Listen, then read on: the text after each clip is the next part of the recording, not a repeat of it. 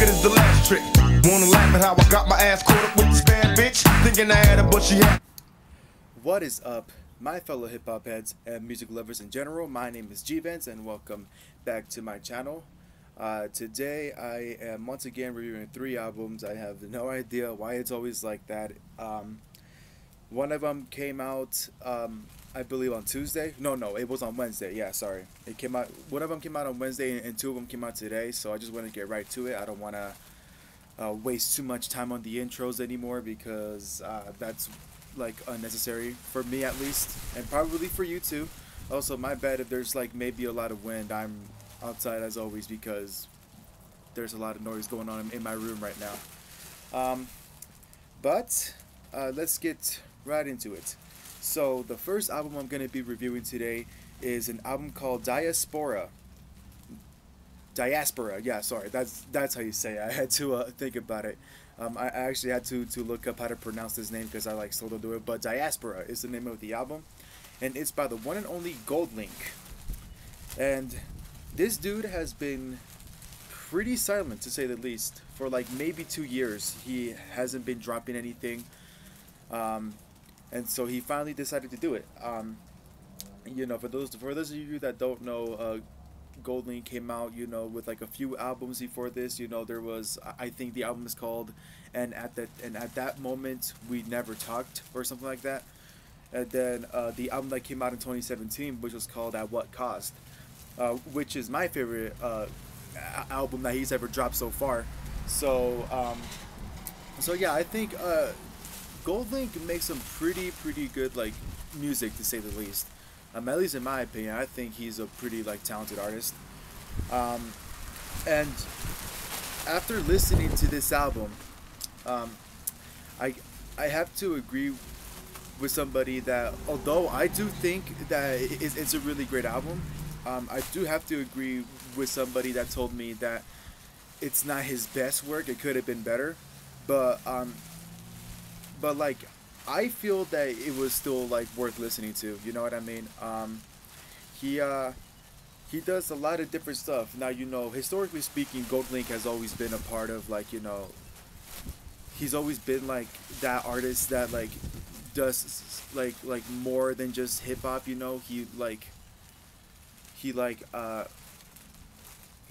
experiments, I guess you could say. Like every album he experiments with new sounds, you know, see what he can do, see what else he's capable of doing, see, you know, like what other like stuff he can add, to not only like make music for hip hop fans, but, you know, to like maybe make music for R&B fans, you know, maybe electronic. You know, he just likes to experiment, you know, like.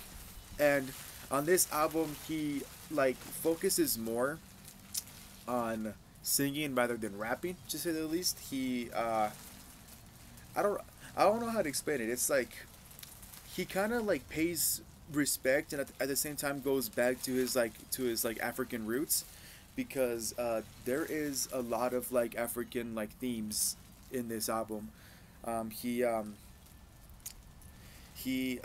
like uses a lot of like African elements in this, you know, like in the background you hear like some fucking like war cries or some shit, and then like some like just like stuff that would make you think about Africa pretty much. Think of this album as like a whole big like African like musical going on, because there is a lot of like sessions in this album where it's just like instrumentals and like not too much like rapping. You know, that there's instrumentals, and, you know, with the instrumentals come the war cries, and then comes like the soulful sounds of like Africa and all that. Like, it's like, I don't know, I think it's something that was pretty enjoyable, at least for me. You know, the guest list in this album is pretty diverse. You know, you got Tyler, the Creator, on there, you got Pusha T, you got Khalid. Although Khalid sounds kind of different in this one. I don't know how I feel about it. But, you know, it's whatever. And there are a few like other artists that I can't like remember what their names were, because because their like names were like so unique I couldn't like remember them. But like besides like Tyler and Pusha and and Khalid, you know, there are a few like artists that are like from Africa, you know, adding like their own spin to this album, and I feel like they did a really good job on, you know, pretty much like making this sound like an African musical, to say the least. I feel like it. I feel like GoldLink should have been the one to do the Black Panther music. Like I'm not talking about like the soundtrack. I'm talking about like the instrumental parts, because this is what it kind of reminded me of. Not saying that the people who did work on the Black Panther like instrumental portions like didn't do a good job. I just personally think that GoldLink should also like be a part of that, because he does make some really great music. You know, I don't know who is the person like producing the album, but the production value in the album is very great. I think my favorite song on the whole album might be a song called Maniac, because GoldLink, this man, he just fucking goes in. You know, like yeah, did I like the more like calm version of him, and like the more like soulful shit? Of course, like I'm a really big fan of that.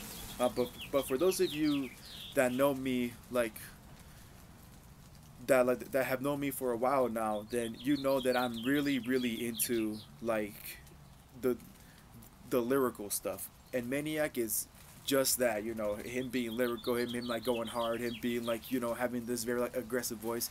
You know, that's what I like. You know, uh, GoldLink does like rap and sing in like an African accent, which I don't think he's ever done that before. Like I don't like remember him like rapping in an African accent in At What Cost, and the other album that came out, like unless I just like wasn't like paying attention. I don't have any like memory of that, but you know, I'll just leave it at that, because I don't want to get too much into that. But overall, I think this album was, you know, like I said, it's not his best work, but it's something very enjoyable, and it's something that I can appreciate. You know, I feel like a message that can be taken from this album is to never forget your roots, never forget where you came from, because like that's what shapes who you are. And yeah, of course, it is important to like try to adapt to like this modern world, but it's also like important to never forget where you're from, because eventually you'll forget about it. You know, and you know, never forget where you're from, because it's something very important. It's what makes you a person. It's what makes you who you are. You know, it's your family history, and you know, like just never forget to remember it, and never forget to teach it to the future generations, so they can also like have a really good memory, and so they can also like not forget their roots when you are gone. So I think that's a really good message. And with that being said, that's pretty much it. So, hope you guys enjoyed my review. Go ahead and follow me on Instagram down below. As always, DM me for requests. Go ahead and follow GoldLink on Instagram down below. As his new album, Diaspora. I was about to fuck it up again. His new album, Diaspora, is out now. Go listen to it if you haven't already. And with that being said, that's pretty much it. So, thank you guys for watching. I'll see you guys in the second upload for today. And don't forget to stay happy.